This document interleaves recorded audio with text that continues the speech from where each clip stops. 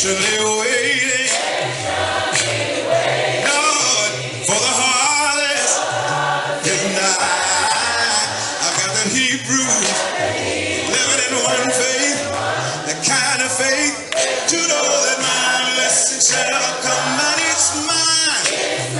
Oh mine, oh Lord, it's harvest. Oh Lord, I've come to receive my patiently waiting. Oh, for the harvest tonight. I don't think you believe I got that Hebrew. That mighty monotone. Let's go stereo. And it's mine. All mine. It's harvest time.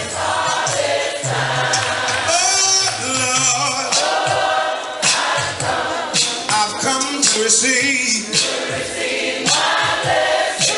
Patiently waiting for the harvest. I've got the Hebrews.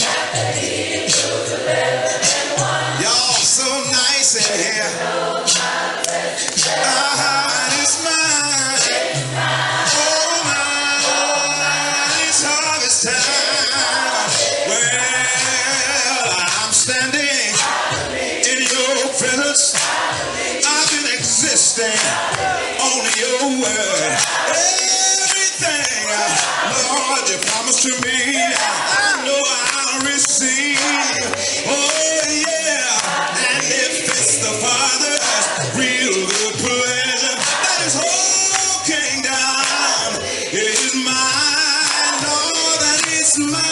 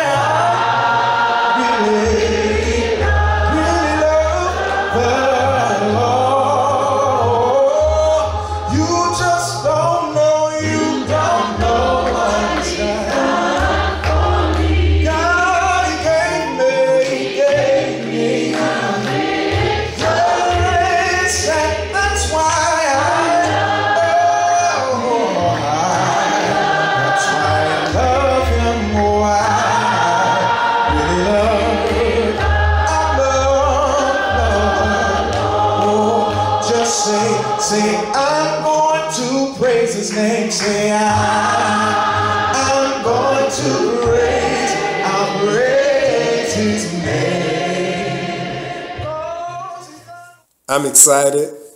I feel so good to be able to say a prayer for our family this morning. It's nothing like starting the morning off with a prayer to get your day going and your week going. But before I say a prayer for the family, I would like to read one passage from Luke, the 22nd chapter. It's so important for us to remember. We say this word all the time during communion. We do this in remembrance of him. Why do we remember? Well, we remember because he did something for us. He gave his life for us. And during these troubling times that we're going through today, it's so important for us to remember each and every day, each and every week, why we do this. It says in the 19th verse, there's a part in there that says, "This is my body, which is given for you. This do in remembrance of me." It says he gave his body for us. We have to remember that and hold on to that, because if it wasn't for our Lord, we wouldn't be here today. And so, remembrance of the Lord and what he did on the cross, shedded his body, bled on the cross. Don't forget that. Don't forget why we do this. We do this is in order to represent him. And so anytime things get tough, things get difficult, as we see today things are complicated, don't lose faith, because we have an advocator, our Lord, who died for us, is always with us every step of the way. Let me pray for our family. Go with me to our Father. Father of the Lord and Savior Jesus Christ, we thank you again for giving us this moment. We thank you again for giving us this day. We thank you again for allowing us to wake up this morning. If it wasn't for you, we wouldn't be here today. If it wasn't for you, we wouldn't have our health today. If it wasn't for you, there's so many things that would not have happened. And we thank you for all the things that you do. You do so many things for us that we're not even aware of. And we're so thankful for it. We can go all day thanking you for what you've done for us. We ask also, Father, that you would help us to stay focused on you and keep the faith in you. We know you have your hand on everything that's going on, and that there's nothing that goes on under the sun without you knowing about it. We have to remember, Lord, and help us to remember that you are in control. You are in control with all that goes on in this world. Coronavirus, to the smallest speck of bacteria, to the largest solar system. You are all in control, always been in control, and always have been. And so we have to remember that. And Lord, we ask that you would help us to remember that. Father, we ask that you would be with the church, that the church continue to be a beacon and continue to grow and learn how to develop in these times. We ask that you continue to pray for the minister and his family, that he remain strong and faithful in these times, as well as our sisters and brothers and all the ones that are having issues during this time. We ask that you would help them in the areas that they need. If it's forgiveness of sin, we ask that you forgive them of those sins. We all need forgiveness, Father, and so we ask that you forgive each and every one of us, whatever we've done, knowingly and unknowingly. But we ask that you continue to keep us as a family, keep us holding on to one another, help us to keep walking through this trying time, because we know trouble don't last always. Father, we ask that you be with the church, be with the leaders of this world. Help them understand that it's you that's lacking. It's caring for one another that's lacking. And we ask that you will do what you do and do it well. Father, we ask that you continue to protect us from all harm and danger. And whatever steps we need to take, we ask that you will walk with us in our decision making, no matter what the decision is, no matter how big or small it is. We ask you to walk with us and help us in those decisions until we return again. For Christ's sake, amen. Thank you, Lake Island. Miss you. Me and my wife, Sister Gatlin, myself, we miss you, and we hope to see you soon. Take care. We love you. Until the next time.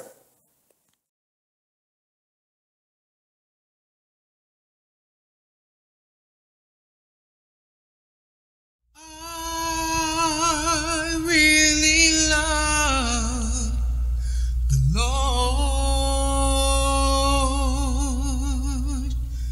I really love the Lord. You don't know what He's done for me. Gave me the victory. I love Him. I love Him. I really love the Lord. Ooh, I really love the Lord. I really love the Lord. You don't know what He's done for me. Gave me the victory. Lord, I love Him. I love Him. I really love the Lord. Sing it with me. Oh, I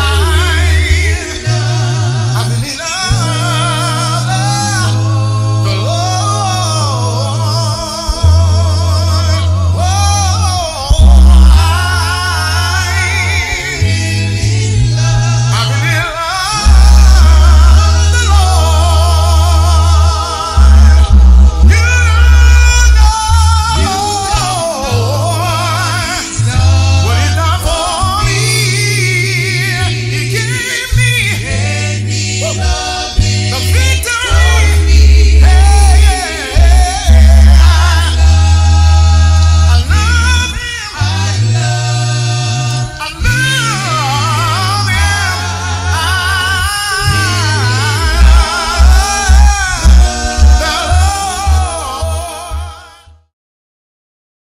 I want to be near the cross.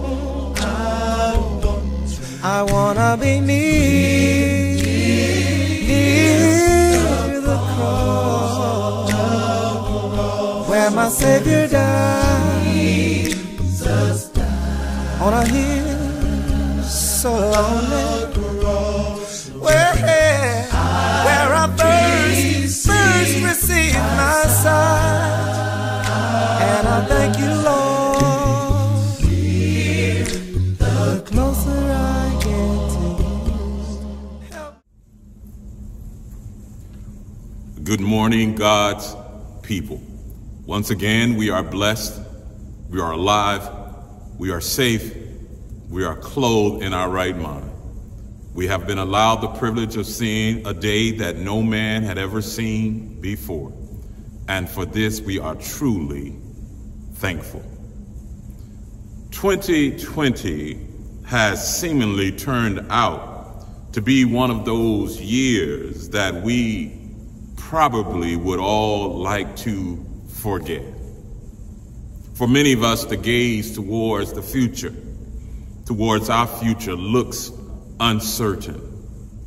Many are wondering what is going on with this COVID, what is going to happen with COVID, and the impending coming election has many on pins and needles. Government seems to have lost its way, and the supposed grown-ups in Washington are gravely divided. But I continue to believe that within God's word, if we would just listen to it, if we would read it and understand God's word, I believe that within his word are the answers to all of our misfortunes, all of our misgivings, all of our nervousness, all of our anxiety relative to the difficult climate that we are in. One of the main things that we as people of God, I believe, that we can do and be doing as we navigate this complicated life is to try to live to the best of our abilities a more efficient spiritual life. That's what we're going to talk about this morning. If we can try to our best during this difficult time to live a more efficient spiritual life. Because you see, truth is, at the end of the day, at the judgment, when we meet our Maker, it will not be a team sport. We will each have to sing a solo. We are going to have to answer to God individually for ourselves, not what government did, but what we did, not what the president did or was doing, but what we did, not what a spouse or your children. God is going to speak directly to us, and we will have to answer directly for the life that we have lived. Our scripture for this morning is Hebrews chapter 12. Hebrews chapter 12. Let me just read one verse for brevity this morning. Verse number 1 of Hebrews chapter 12. The Bible says in verse 1, "Therefore, since we are surrounded by so great a cloud of witnesses, let us also lay aside every weight." I need you to underline that word weight. Let us lay aside every weight and the sin which doth so easily beset us, or more modern versions say, which clings so closely to us, and let us run with endurance or patience the race that has been set out before us, living life efficiently. Living life efficiently. There are many precepts that we could talk about this morning relative to being efficient in our Christianity. But specifically here in our metaphor-filled text, we are admonished to lay aside weights, cast off weights, or put another way, to strive for efficiency, to strive for being efficient in our spiritual walk. It's interesting that we are cautioned also to lay aside the sin. Actually, the article, the sin, is important there. It says, lay aside the sin. Everyone should be aware of their very own the sin. Are you hearing me this morning? Other translations here, the Greek uses the word your peristatos. And the word literally means easily beset, or that which easily entangles us. That everyone should know that you have that sin, that one that easily entangles you, that one that easily besets you, that one that easily trips you up. It's that sin that you have a propensity, or you lean towards it. In other words, when Satan gets ready to come and touch you, he knows exactly where to touch you. But sin is not mainly what we are discussing this morning. The main word for our study this morning in this text is the word weights. The Bible says, lay aside the weights. What is a weight? Weight from the Greek perspective, of which the New Testament was written originally, the language was Greek. In the Greek, we fundamentally get the idea that weight is a bulk. Weight is a mass. It's a heaviness. It's something that presses down, something that holds something down. Another Bible version reads everything that presses down. Contextually, this text is talking about anything that renders an athlete less fitted for the race. Let me say that again. What the Bible means contextually here is, it's talking about anything that renders an athlete less fitted to run the race. From the perspective of being a good thing or a bad thing, a weight is actually a neutral or an unbiased term. It can reflect good or it can reflect bad. For example, a paperweight that keeps your papers from flying all over the place is a useful thing. A paperweight is a useful thing. But having to carry the weight of misery is not a good thing. That's a heavy burden to bear. So you see that the word in and of itself can be used as for good and for bad. So what is important here is the context in which we find the word. From a theological perspective, a weight alone in itself can be but is not necessarily a sin. A weight can be, but is not necessarily a sin. Understand this when the Bible says we are to lay off the weights or take off the weights or lay aside the weights. Attitude, for example, can be a sin. It also can be a weight. If it is a bad attitude, it is a sin. Anger can be a sin, and it also can be a weight. But if the anger is uncontrolled, it is a sin. Being late, simple enough, can be a sin. It can be a weight. But if it is being done repeatedly, being late repeatedly, habitually late, it has become a sin. Oh, shopping can be a good thing, but it can be a sin, but it can also be a weight.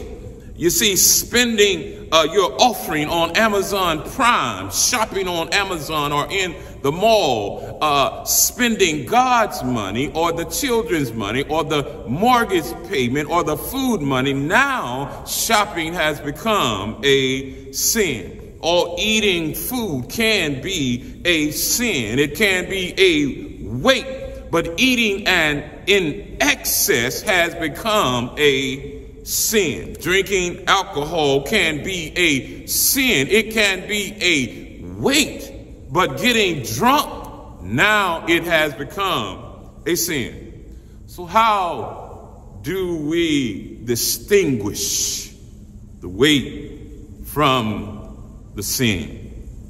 In verse number 1 of our study this morning in the New American Standard, it translates weight as an encumbrance. It translates weight as an impediment. A more modern term would be a handicap. A weight is a handicap. You see, how we handle our money can hinder us. It can be a handicap. Oh, handling your money poorly may not be a sin, but it is a hindrance. It is a handicap if we do not handle our finances properly. Our choice of friends can hinder us. It can be a handicap. Having a bad friend may not be a sin, but it is a hindrance, it is a handicap, and it is a weight that can lead to sin. Our relationship choices can hinder us. It can be a handicap to us if we have friends that are not a proper positive influence on us. That weight can turn into a sin. Possessing the wrong type of personality or attitude can be a hindrance to us.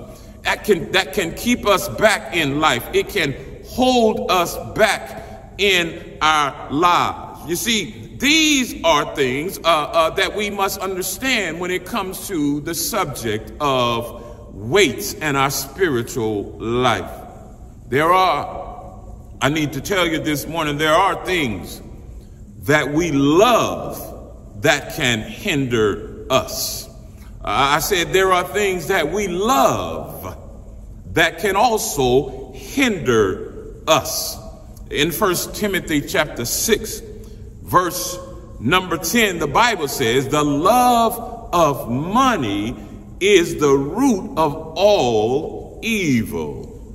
The love of money is the root of all evil. You see, the money in and of itself is not evil. Rather, it is the weight of having the wrong attitude towards money that is the evil. It's the weight of having the wrong attitude about money that is what is evil. And even our text goes on to say in 1 Timothy chapter 6, verse 10, the text goes on to say that some people eager, that's the wrong attitude, that's the weight of money, eager for money, have wandered from the faith and pierced themselves through with many griefs. In other words, the money is not a sin, but the way they feel about the sin, their attitude towards, all they do is think about it. They look for it. They want it. They find ways to go after it, to save it, to count it, to hold on to it. Now that has become a grief.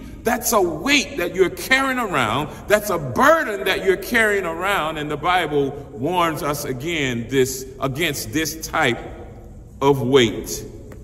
Don't miss this truth principle. Weights are capitulation with dire circumstances. Let me give you that truth again. Weights are capitulation with dire consequences.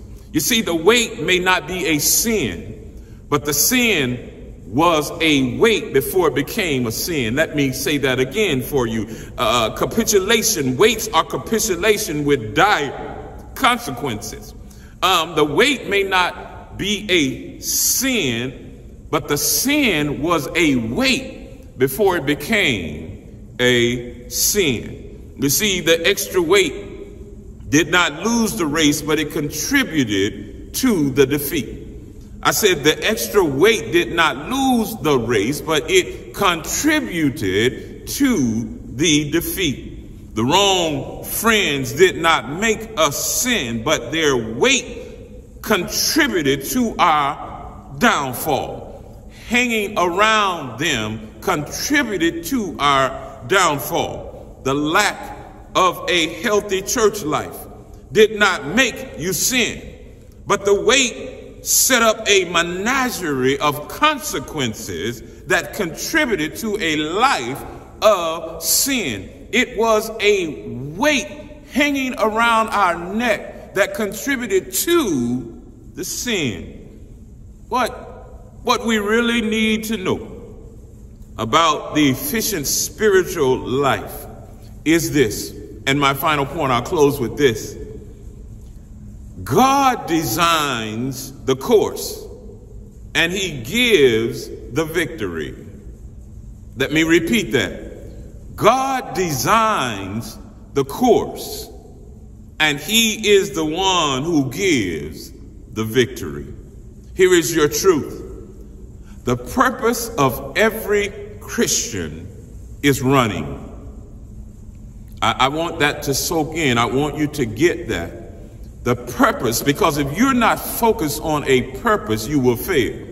In order to be successful in anything in life, you must have a purpose, and you must be focused on your purpose.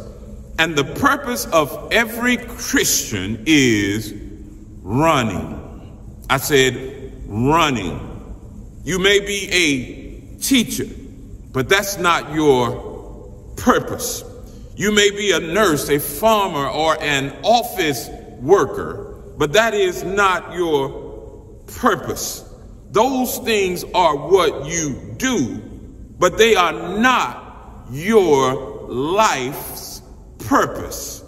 The purpose of all Christians is to run. That is our purpose. That's what we should be thinking about every day. We ought to wake up in the morning prepared to run in this Christian life. Let me show it to you. Look at our text again, verse number 1 and 2. There's only one primary verb here in our text. Everything else modifies that verb. There's only one primary verb in our text, and everything else in the verses, verse 1 and 2, modifies that verb. It's the verb run. The Bible tells us to run. We are to run the race. Lay off the sin, take off the sin, and lay off the weight. But we are to run. Everything else in this verse modifies that word, that verbiage, to run. The passage says, let us run. Everything else is talking about how we run. It says to laying aside the weight. Why are we to lay aside the weight? Watch this modification. So that we can run. It says laying aside the sin. Why are we to lay aside the sin? Here it is, so that we can run. That is the purpose of every Christian, to run. Lay off the weight so you can run. Lay off the sin so you can run. Get rid of bad influences and friends so you can run. Get your money under control so you can run. Read your Bible so you can run. Forgive others so you can run. Lay off the burden of carrying the heavy load of doubt and sin. Why? So that we can run. Notice the last phrase of verse number 1 in our text. It says the race that is set before us. You see, the course of a race is staked out and determined by the judge of the games. The course of a race is staked out and determined by the judge of the games. Oh, let me encourage you. Come close, come close, come close. Let me encourage you. You see, God's grace is going to cover or assure our victory. Oh, let me say that again to upset some holy rollers this morning. God's grace, his grace and his mercy is going to cover or assure our victory. I'm talking to children of God here this morning. God's grace is going to cover or assure our victory. But the author of the book of Hebrews is trying in these writings to discourage us from running a sloppy and a messy race. Oh, you need to get this. Be encouraged, but understand what I'm saying. God's mercy will ensure our victory, but the writer of Hebrews is trying to keep us from having trouble and burdens and running the race sloppy, running the race messy, running the race without receiving the full benefit of blessings, running the race but not smoothly, running the race but not drama free, running the race but always tripping and falling down and scratching up our knees in life. Run the race. God will assure the victory, but the Hebrew writer is trying to get us to run a smooth race, a race where we are not drifting, a race where we are not sidetracked, a race where we're not being weighed down, a race where we're not running sluggish, a race where we're not running spiritually lazy, suffering from spiritual myopia in this race. The book of Hebrews is saying to us that if we try to run weighted down, we will not run the race efficiently. If you are running weighted down, you are not being the best spouse that you can be. If you are running weighted down, you are not being the best friend that you could possibly be. If you are running weighted down, the Christianity you have on display is not, someone said, your best work.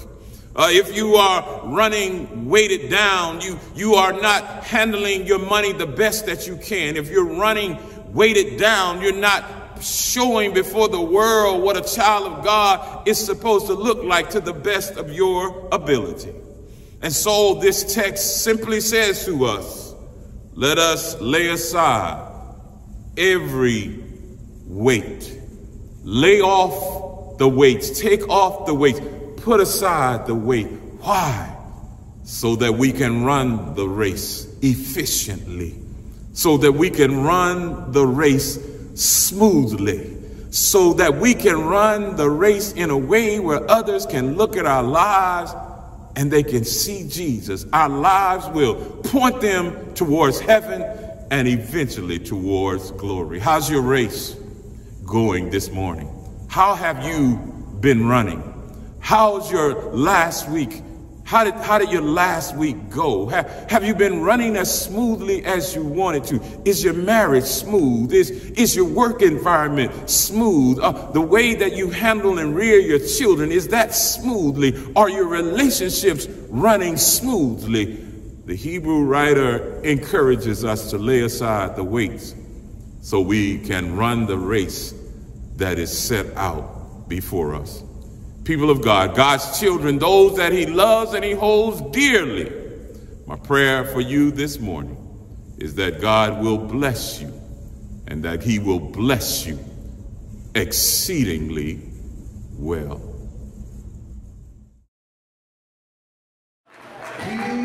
Sweet, I know.